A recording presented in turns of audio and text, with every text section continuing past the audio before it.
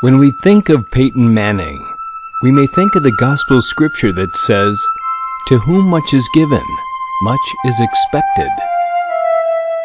Certainly much has been given to Manning: outstanding parents and siblings, a nurturing environment, exceptional physical and mental gifts.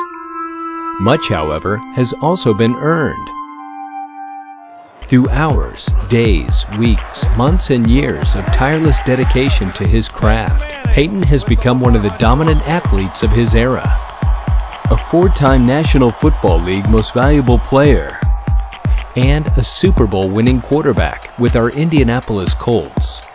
His name and the term greatness, therefore, are forever linked. But the measure of the man extends far beyond his efforts on the field of play. It is there he personifies the verse, "To whom much is given, much is expected." It is to be found in the works of his Payback Foundation, which has distributed nearly $4 million through programs and grants to youth-based organizations in Indiana, Tennessee, and New Orleans since its inception in 1999. It is to be found in his partnership with the Peyton Manning Children's Hospital at St. Vincent, where his name is so much more than just a sign on a building. I'm humbled to have my name associated with this fine hospital system. In the NFL, the name on the back of the jersey is emblematic of a player's commitment to contribute any way he can to the success of that team.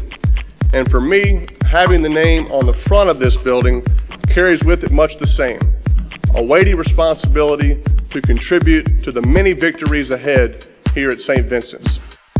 It is to be found on the smiles of the faces of hundreds of children he entertains each holiday season at the Children's Museum of Indianapolis. It is to be found in the gratitude of the high school players and coaches who have been able to compete each fall in the Payback Classic at the RCA Dome and Lucas Oil Stadium. It is to be found among the children who have been treated to trips to Colts games or Florida cruises or our nation's capital, all at his expense. It is to be found among the families who line up each Thanksgiving to receive holiday meals when otherwise there would be none. To whom much is given, much more is given back. Peyton Manning, the 2010 National Pathfinder Award recipient.